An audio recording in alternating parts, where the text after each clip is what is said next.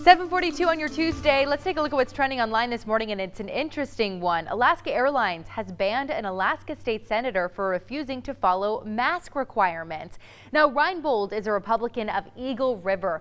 She's been a vocal opponent of the COVID-19 mitigation measures and also has repeatedly objected the Alaska Airlines mask policy, which was enacted even before the federal government's mandate this year.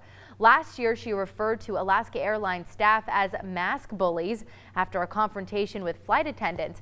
Now, after the incident, she reportedly sent an apology cake to the flight attendants saying, "I'm sorry if I offended you," written on the cake. All right, last week, Reinbold was actually recorded in this video. Take a look at your screen in Juneau International Airport arguing with staff about those mask policies. This video on Twitter appears to show airline staff telling her to mask up, cover her nose and mouth. Then comes the suspension. So an airline spokesperson said the senator had been informed about the suspension and it was effective immediately. But on the other hand, Reinbold said she has not been notified of the ban and she actually hopes to be on another Alaska airline flight in the future. Okay, so people online, of course, are having a field day with this story. They're wondering how she's going to get to the state capitol for work. Good question. Take a look at that map. That does not look easy. We're going to have Jeremy's take on this in just a little bit.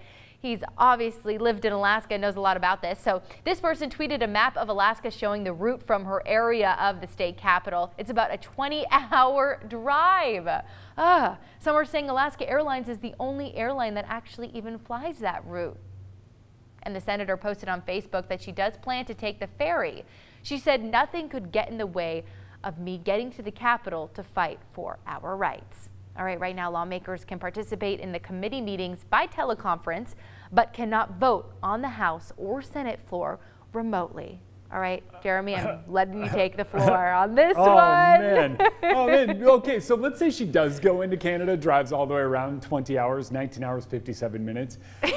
You can't even get there without getting on a ferry. You can't get on a ferry in Alaska without wearing a mask. What is she doing? Those are just the rules.